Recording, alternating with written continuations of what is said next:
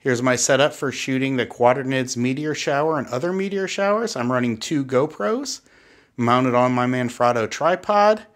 I've got 2 10 milliamp batteries from Anker, and because the temperature tonight is going to drop down to 25 degrees, I have a hand warmer in between the 2 battery packs. Hand warmers should keep the batteries nice and warm. You can see I hang the battery pack off the back of the tripod in a bag. There's 2 of them in there. And I seal up the ports with electrical tape.